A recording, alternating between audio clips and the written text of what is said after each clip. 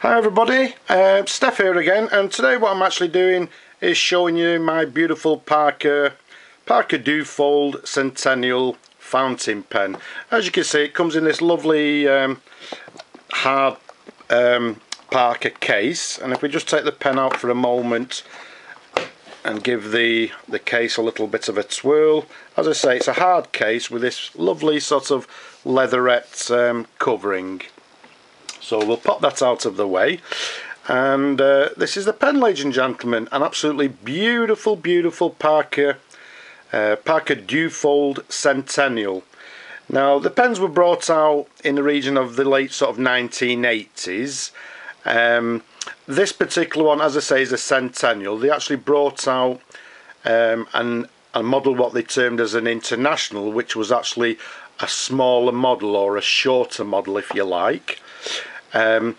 Just this particular pen, size wise, from the top of the cap here to the bottom of the barrel is approximately 136 millimeters capped, and the diameter of the barrel is quite a hefty 13 millimeters. So it's a lovely substantial fountain pen, and as I say, it comes in this absolutely beautiful blue marble. And I believe the pen is made from from this marble acrylic. The trim on the fountain pen is a 23 carat gold plate, and as you can see there, it has two bands to the bottom of the barrel.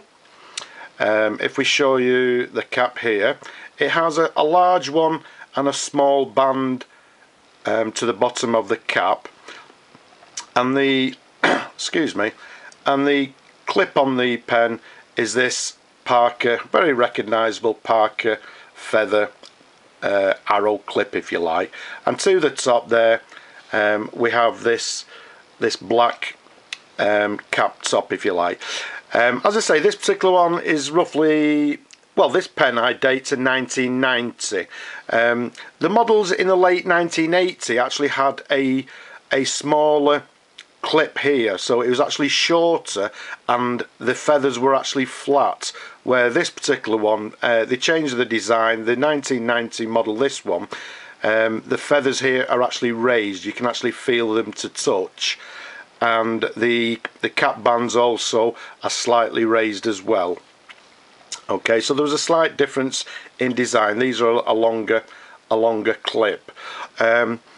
In the later models, the sort of difference again, they brought out two cap bands and made both of the bands the same width.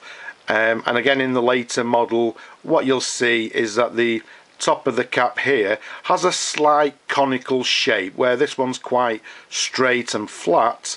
The later models, as I say, it was just slightly conical.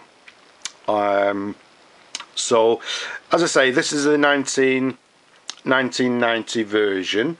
If we open the cap obviously unscrews there, okay, and there's a nice view of the pen itself. An absolutely beautiful pen, ladies and gentlemen. As you can see, it's got this lovely black section here. Again, to the bottom of this section, it's got another gold band, and if we show you underneath there, you can see that it has this Parker feed to the back, and I don't know if you can actually see it, but it has the letter M to the back. These pens were actually fitted with a standard medium nib.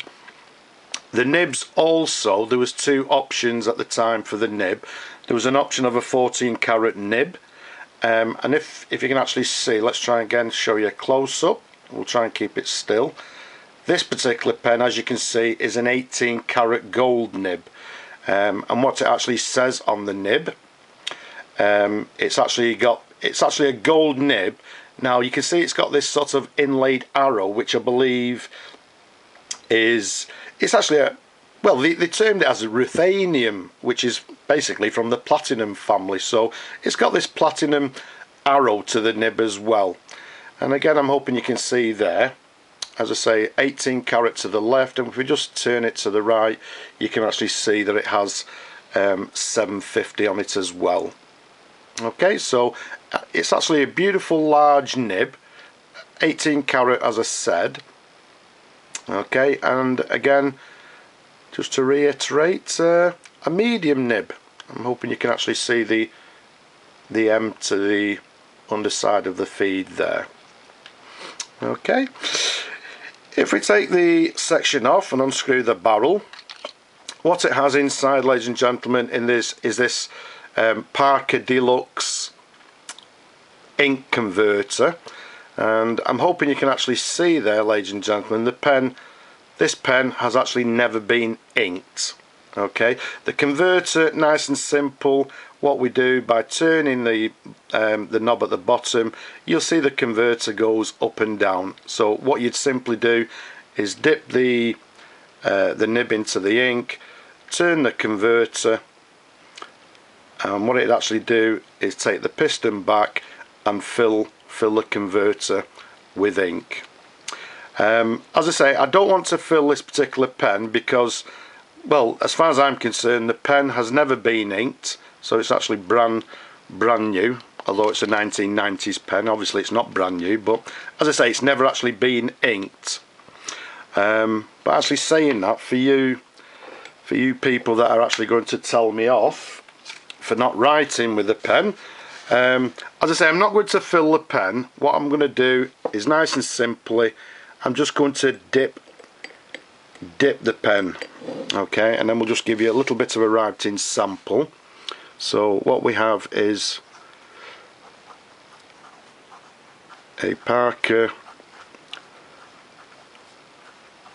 Duofold Centennial. The pen actually writes lovely. It's lovely and smooth. As we said before, it comes standard with this 18 karat gold medium nib, and although I don't do any writing, it's actually a pleasure to actually write with. So let me just take the ink out of the way before we spill it, and let's show you the writing sample. So as you can see, a beautiful writer, very smooth, ladies and gentlemen. Very nice pen to write with. So if we pop the cap back there, so there we have it, ladies and gentlemen. As I say, I don't want to fill the pen because this pen is actually looking for a new owner.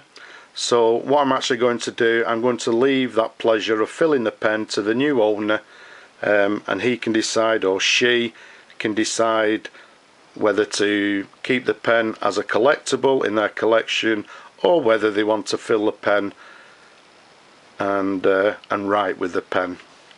Because as I say, the pen has never been inked. It's in absolutely superb condition. There's no issues with the pen. There's no brassing, there's no wear, absolutely nothing. It's in superb, like new condition. So there we have it, ladies and gentlemen. I hope you've enjoyed looking at my Parker Duofold Centennial as much as I've enjoyed showing it to you, as always.